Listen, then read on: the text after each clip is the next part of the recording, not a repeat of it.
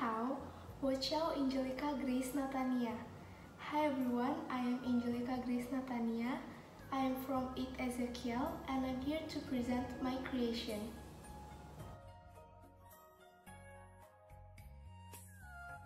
Cheongsam, or also called as Qipao, comes from the Republic of China. The term Cheongsam comes from the word Cheongsam, a Cantonese word which means a long shirt or dress.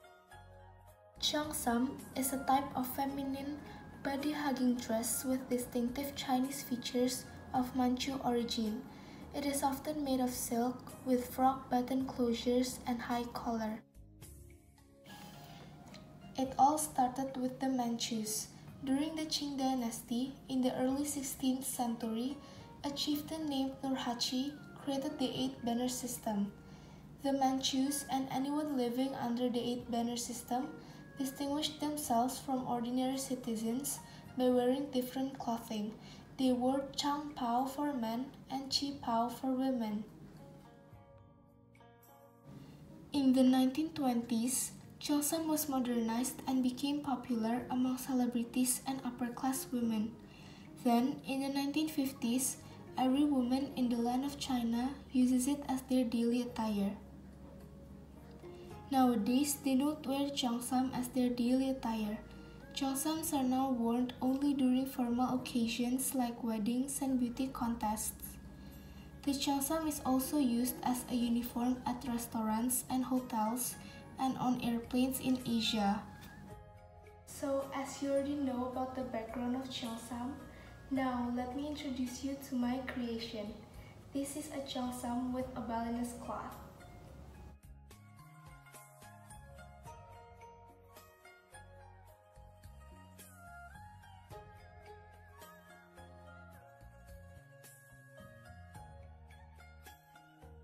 The materials that made up the cultural attire is silk for the top and cotton for the skirt. This cultural attire was produced by modern machineries. This cheongsam is simple and soft. It is also decorated with peacock for the top and flowers for the skirt. You can also add some accessories, for example a gold necklace. It can bring out the gold decorations in your cheongsam.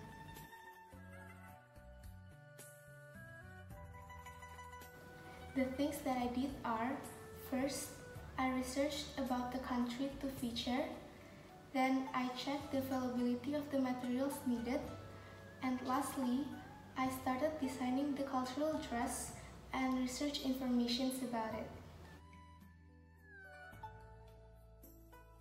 To be honest, I am very proud of my creation because actually this is the first time I mixed and matched cultural clothing from Indonesia with another country.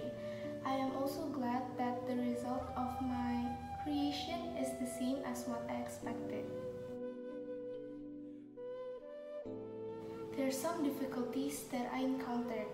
For example, it's hard to decide which cultural dress to feature on since there are so many choices to choose. Also, I don't have some materials that I need and I have to find the replacement. That is it from me, and I would like to thank my parents and my little sister for helping me throughout the presentation.